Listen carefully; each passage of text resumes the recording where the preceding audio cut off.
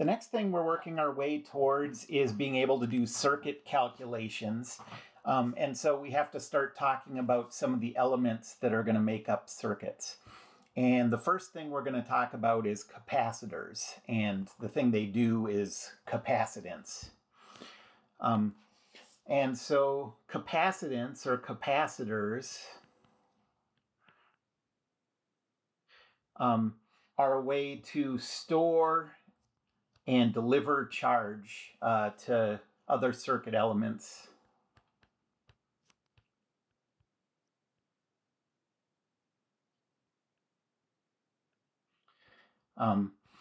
Capacitors are used in all types of electric and electronic equipment.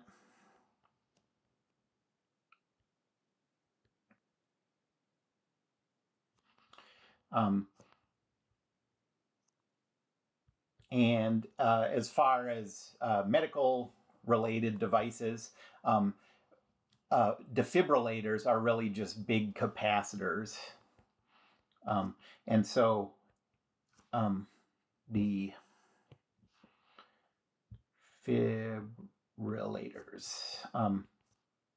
And so what happens with a defibrillator is you store this huge amount of charge that then you can send through a person's heart muscle very quickly. You get this giant electric current, and that shock can sort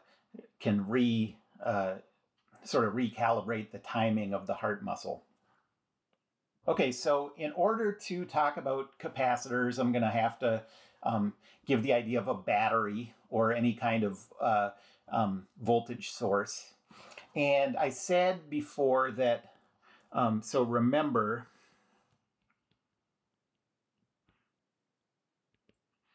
voltage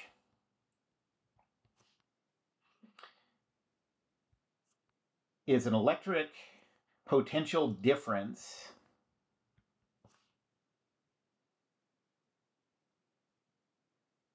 between 2 points.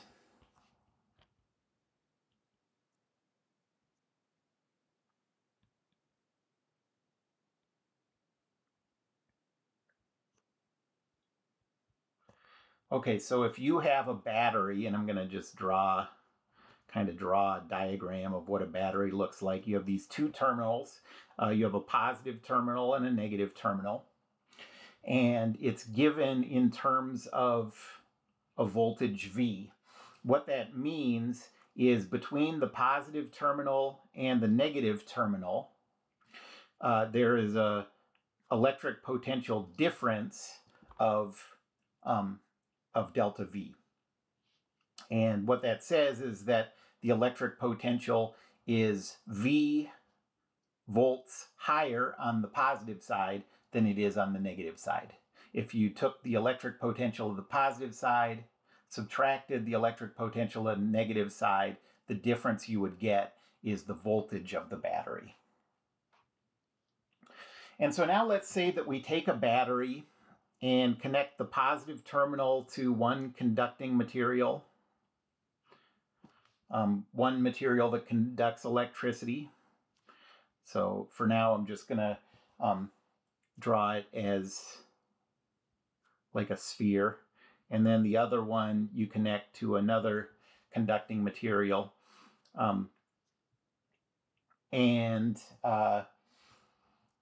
Again, I'm going to say that this battery has a voltage of V.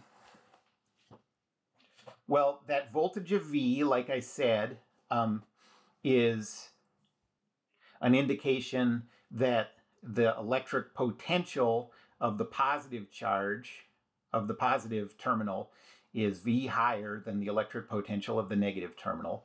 And when you hook this conducting material up through a wire, what you get is that the electric potential all along the wire and into this conducting material, all of that has this same electric potential as the terminal.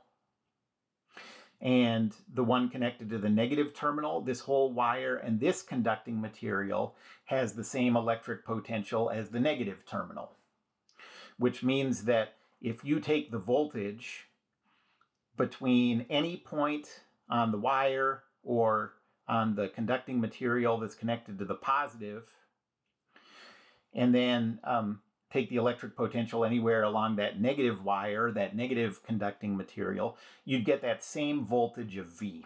Okay, so anywhere along the positive wire, positive conducting material, anywhere along the negative wire, negative conducting material, if you take the voltage between those, the difference in potential, in electric potential, you get that same voltage V. And what that change in electric potential does is it gives a positive charge on this side. So I'm going to call that positive Q. And it puts a negative charge on this side. Call that negative Q. And this is not going to be a very well-designed capacitor. It won't be terribly good at storing charge, but it will store charge. It does work as a capacitor.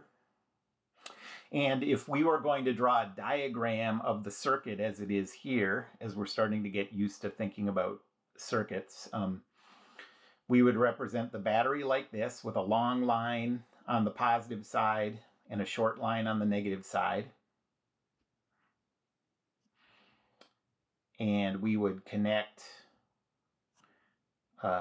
these to the two sides of the capacitor. So this double lines with the same length is a capacitor. Okay. This battery has a voltage V. This capacitor has a capacitance C. There's something you have to be a little careful about here. Capacitance, we represent that with a C, but remember that the unit C represents charge, so that's something different. So when we talk about the capacitance as a C, that's not, don't get that confused with the units of charge, which are coulombs. Now, the ability of this capacitor, this, we designed this very basic looking capacitor, and the ability of this thing to store charge is defined by its capacitance.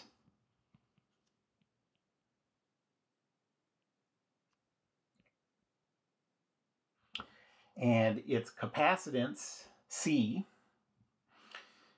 is equal to that amount of charge that's been stored in each of these two conducting materials, divided by the voltage that we needed, the difference in electric potential that we needed, in order to put the charge there.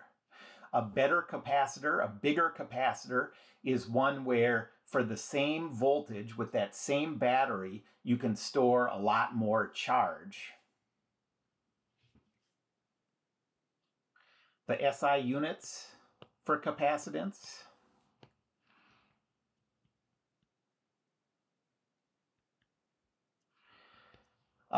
You can tell from the equation that it's units of Coulomb over volts. And we give this its own name, the farad, and abbreviate it with a capital F. Well, because remember that when I introduced the unit of Coulomb, I said that that's a really big unit. One unit of Coulomb of charge is a lot of charge. And because of the relationship in the definition of a farad is also a very big unit of capacitance. It's very rare that you would have a capacitor that's a full 1 farad capacitance. Usually, the capacitors that you see in circuits are microfarad, nanofarad, picofarad, on that order. The most common way that a capacitor is made, remember that as this picture shows, all you need is 2 different conducting materials to make a capacitor. But a capacitor that you made like this with 2 balls of copper or something, it wouldn't have a very big capacitance. It wouldn't be very useful as a capacitor. But the way to make useful capacitors is parallel plates. So the usual way that capacitors are made is that you put a parallel plate here and another parallel plate here, and those two plates are conductors. And then when you hook it up to the battery,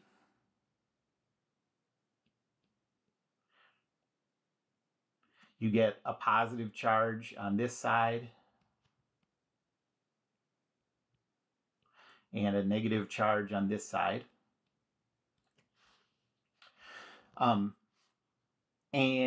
I gotta hook this up.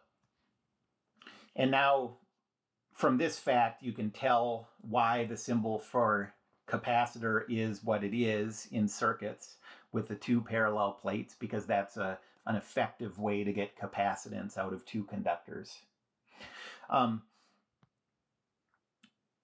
we're going to see that the distance between these two plates is an important factor in how well they work as a capacitor. One thing that's interesting is when I was talking about electric potential, I talked about the electric potential between two parallel charged plates. And now you can see that that's an important thing because capacitors are important to us. And so the fact that, remember, the main thing about two charged parallel plates was that the electric field was constant between the two, and it always pointed from the positive to the negative. Based on the fact that that electric field is constant, we're going to be able to do some pretty simple calculations that let us figure out energy storage, capacitance of a parallel plate system. Okay, one more thing about these parallel plates before we start getting into calculations. This would be a pretty inconvenient way to configure a capacitor because these plates have to be pretty big to have a high capacitance. So instead of keeping these parallel plates like this, you can imagine what they do instead is you start with this idea of two parallel plates, and then you wrap them in sort of like a sandwich wrap pattern. Okay, and so you can have the effect of two big parallel plates,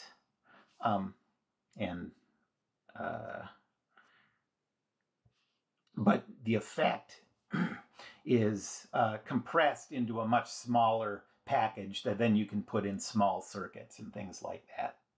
So most of the time, if you buy a capacitor in an electronics store, it'll look something like a cylinder like this, and there'll be a terminal on this side and a terminal on this side. And these are the two wires that you would connect to the battery in the examples that I've shown. And that cylinder, it'll have a casing around it, but inside that casing will just be this coiled up pair of parallel plates. Okay, so the round part is in the shape of those coiled up plates. Okay, well, if you have these parallel plates in this configuration that's shown, and you have a vacuum between the two plates, the material between the two plates we're going to see does matter, but let's say that there's no air, no anything between those two plates. So if that space between the plates is a vacuum,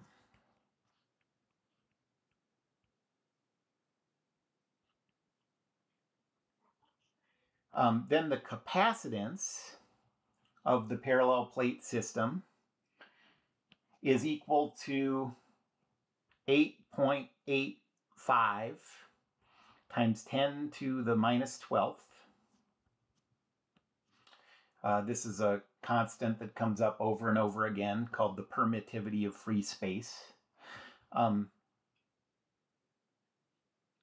times the surface area of the plates that are facing each other, so that's the area D, divided by the distance D between the two that I drew here in red.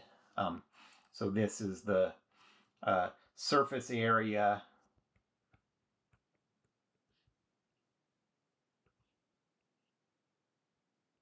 or let me get the surface out of there. Let's just call it the area of one side of the plates.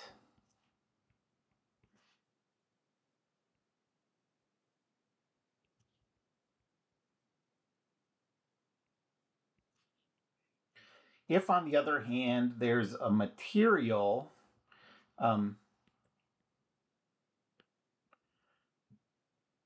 so if that space is filled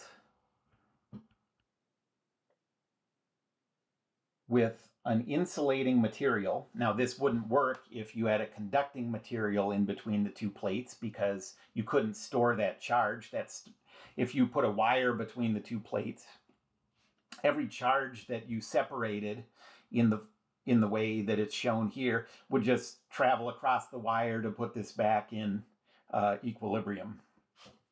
But if that space is filled with an insulating material,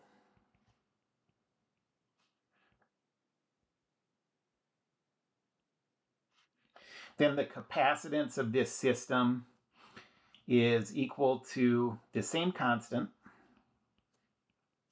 8.85 times 10 to the minus 12th, times another constant, the Greek letter kappa, and I'll tell you what that is in a second, times the same area divided by D.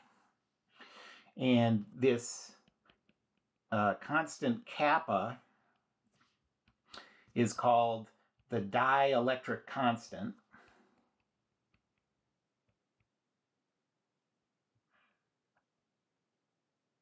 And that's different for different insulating materials. Okay, so looking at these equations, there are two ways to increase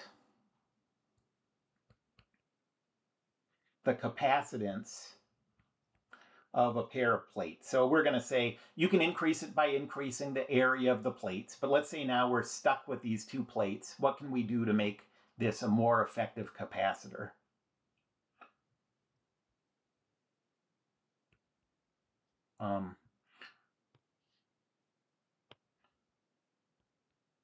Okay.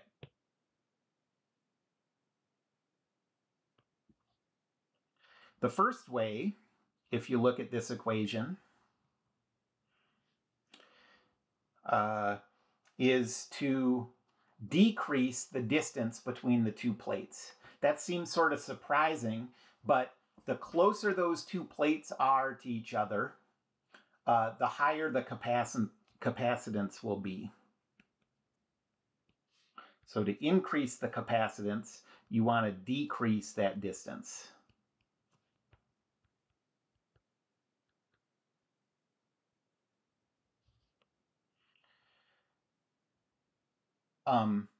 And if you want to see why that is, I'm not going to go through the derivation of it, but remember that that in the electric potential lecture video, I calculated the electric potential difference between two plates.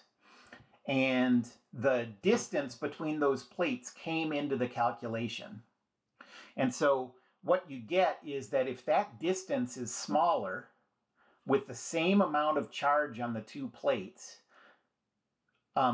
you get a smaller electric potential between them. You can go back and look at that if you want.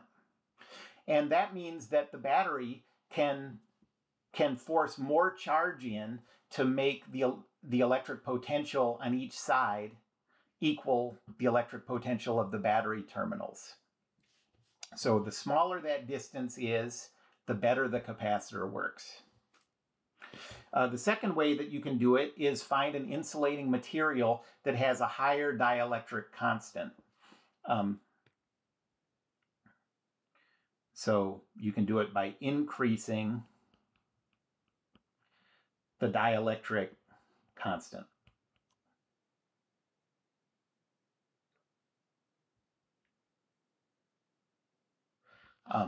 And for the material, yeah, the calculations that we're going to do, the problems I'll give you, I'm always going to give you the dielectric constant.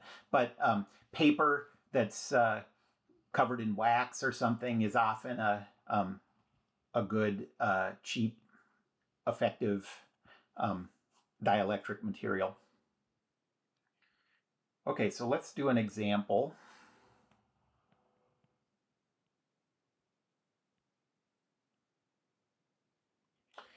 Let's say that we have a parallel plate capacitor. And let's say that it has a capacitance of 2.0 times 10 to the minus 8 farads, with a distance of 1 times 10 to the minus third meters, and with no dielectric. So we're going to treat that as if it's a vacuum.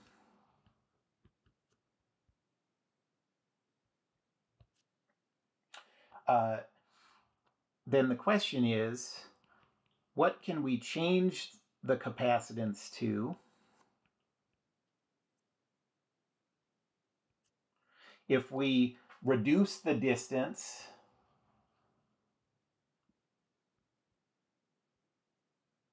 So reduce the distance to 5 times 10 to the minus 4 meters, and a dielectric material with a dielectric constant of 3.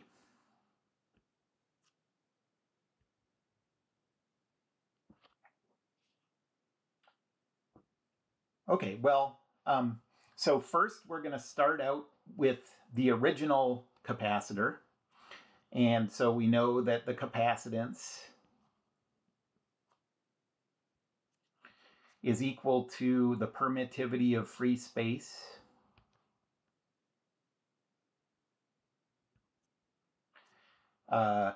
this is with no dielectric, so you can think of there being no kappa, or you can think of kappa as being equal to 1. And then times the area of one of the plates divided by the distance of 1 times 10 to the minus third meters. And this lets us calculate the area of one of the plates, and you get 2.26 meters squared. And now we're going to calculate, we're going to use this same equation with the new values now that we know that area. And so we want to calculate the capacitance of the new format, and it's equal to 8.85 times 10 to the minus 12th times the dielectric constant of 3. The area hasn't changed. This is still 2.26 meters squared. And then divided by the new distance, which is 5 times 10 to the minus 4th. Plug all that stuff in, and you get that in the new configuration, the capacitance is 1.20 times 10 to the minus 7th farads.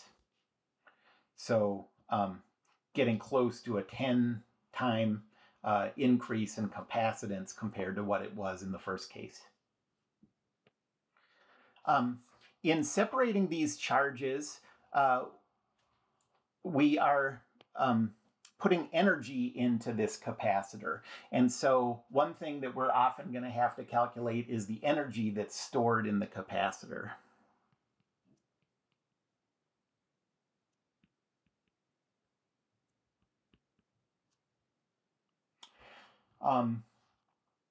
And in order to come up with these equations, the way you would go about it, I'm just sort of going to sketch this out.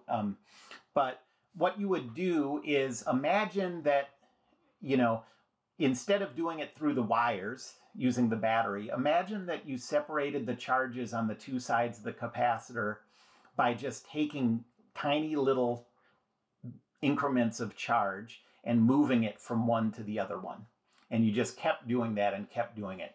When you move the first infinitesimal bit of charge, the electric potential would be zero because there's no difference in charge yet. But each time you move a little charge, it changes the electric potential a little bit. And so what you would be doing is you could think of like each little, so I'm going to write this in a calculus way, but don't get scared away by the calculus. It's just, we're just taking little bits of charge and seeing how the electric potential changes as we do that. And what we're going to do is measure the work required in each case. So this is a little bit of work that is done on the particle to move it from one place to the other. And this is equal to, at any instant, it's equal to the electric potential difference times the little bit of charge. Okay, that's just using the definition of electric potential difference. Okay.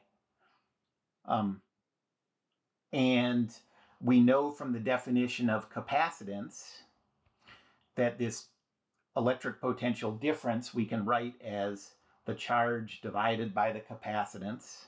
And so substitute that in.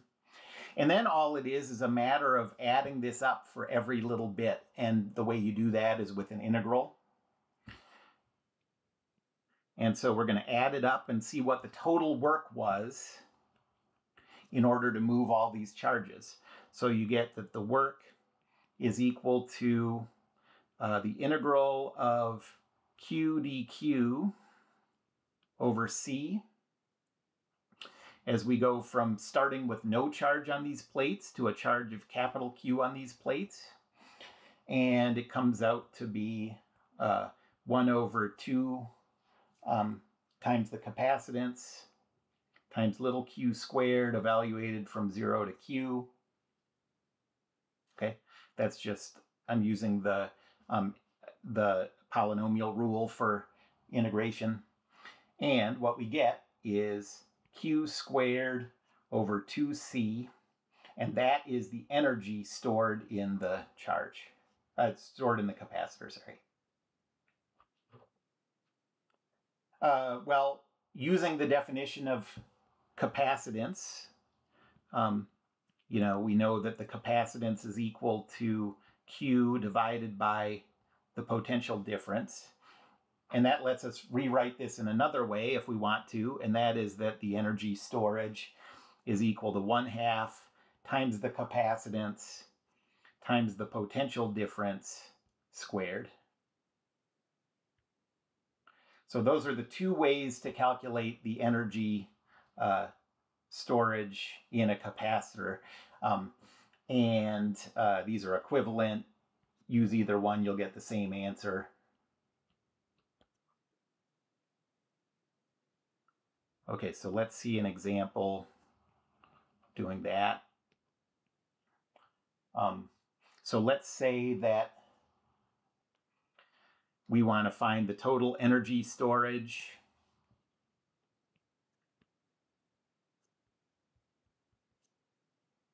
in a capacitor with a plate area of 15 meters squared, a dielectric constant for the material between the two plates of 4, a distance between the two plates of 1 times 10 to the minus 4 meters. And we're going to hook this up to a battery with a voltage of 15 volts.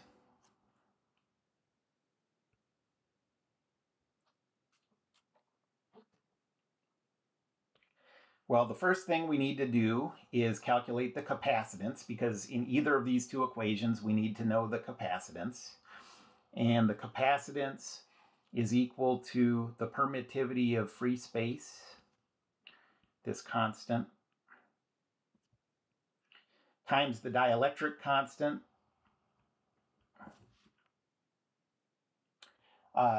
times the area divided by the distance separating the two plates.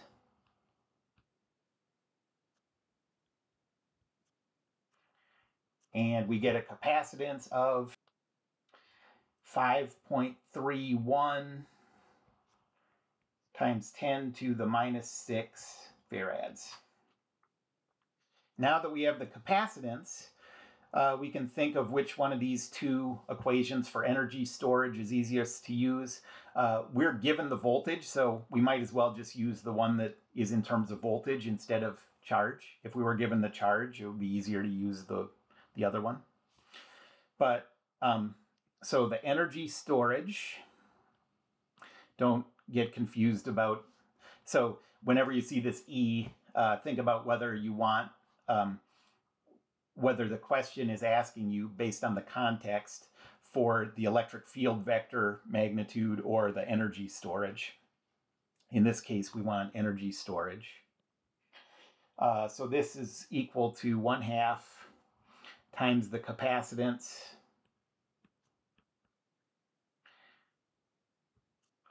times the voltage squared,